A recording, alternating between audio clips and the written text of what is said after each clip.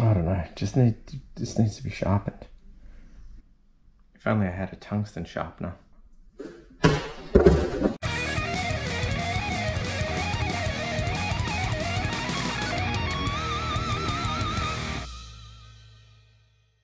Hello everyone, welcome back to the channel. In today's episode we're going to be talking about something related to TIG welding, and that is sharpening tungsten.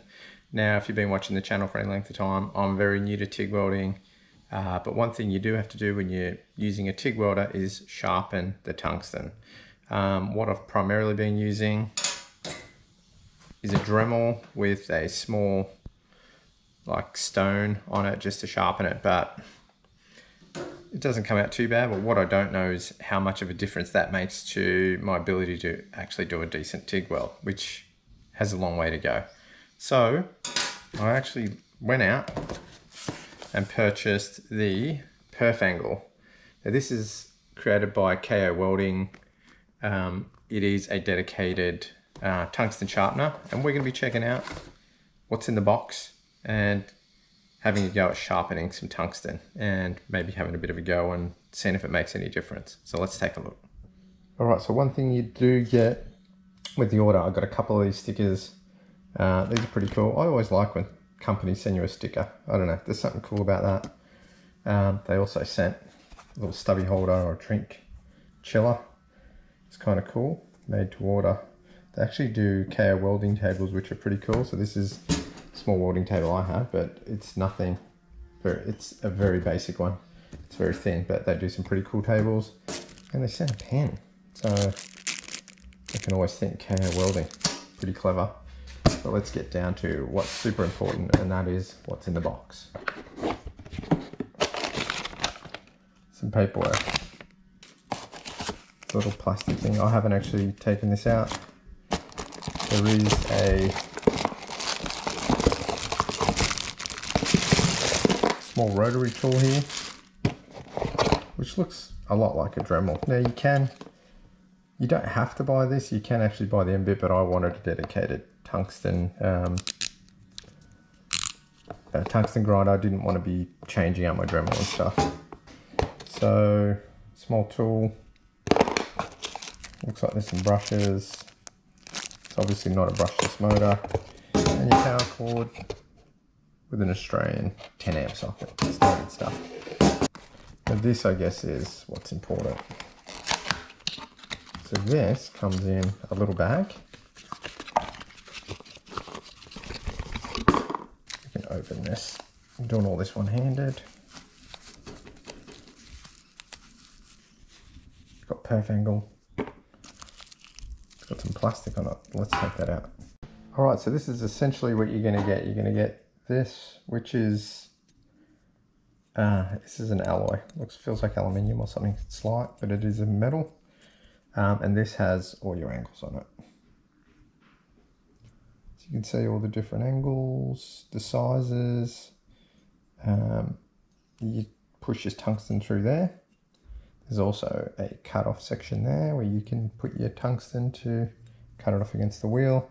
And this bit here would just screw on to the top of the tool here, which would be up here. You also get some rubber rings, which I believe go around here, because you do have this cover where you put your tungsten through. Can you actually see that? You can see there's a hole there. And this would slide over the top. And those rubbers would stop this from just sliding off. You get 5 of these grinding double-sided diamond wheels. You get a few anvils here with some screws, so I'm not sure what the length difference is, but let's have a look at putting this together. Okay, so I've attached this. It's basically screw on the diamond wheel onto this mandrel here. Now these are different, although when you look at them, they're different heights, but they're very similar heights, so I'm not sure why there's 2 different ones or whether it matters. So anyway, let's move on to setting this up. All right, so I've put the rubber rings on, so you only need 2. All that means is you can just push that on. That's quite firm at holding it on there. Allows you to put this on the top and it just stops the two from coming apart. And it's actually just holding that with one hand, so it's actually not that hard to do with 2 rings versus 1. So your choice whether you want 2 of the rubber rings or not. There's not a lot of difference to me.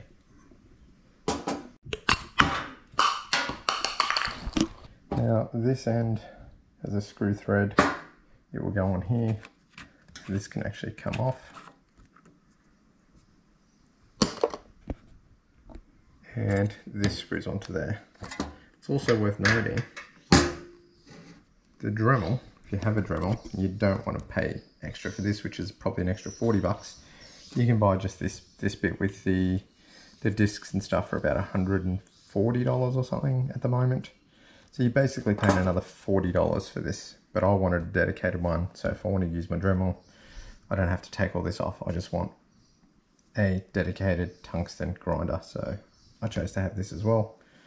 But yeah, this does fit on there. And I guess you can just set up your Dremel with that if you want to save yourself 40 bucks. Alright, so we've taken this bit off here that was there. Apparently we don't need that. We're going to screw this on to the top here. It's already pretty loose. Let's put that on there.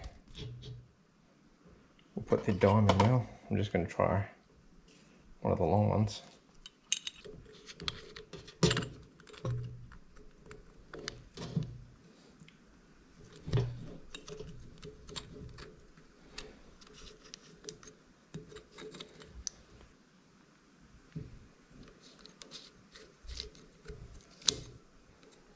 So you've got this pin here. You can press that, which kind of locks this. It allows you to tighten it. So here. A little bit weird to get in there, so you can just rotate this to get that out of your way. But yeah, and I've tried to line this up with the bottom. Kind of see here, it's located to the bottom of that. It's pretty level, so I think that's about it. Alright, so if we want to grind this plate that I have here, which I think is a 2.4, I might just double check it. This is a rare earth one. Say at 30 degrees, which is probably a good all-rounder. Go to the 4th hole, which is for that size tungsten. We put this cut out there, slide that in. You can see how that's going to look from this side to give you the angle. So let's fire up and give it a go.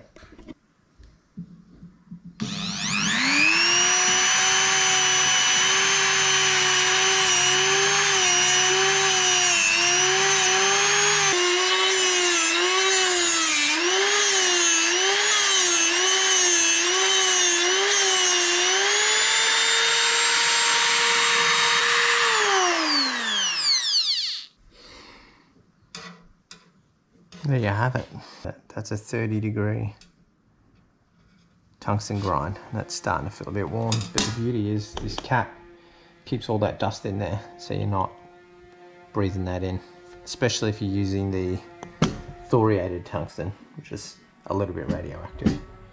So there you go, that looks pretty good. Let's try a slightly pointier one. Maybe we'll try the 2, this is the 1.6.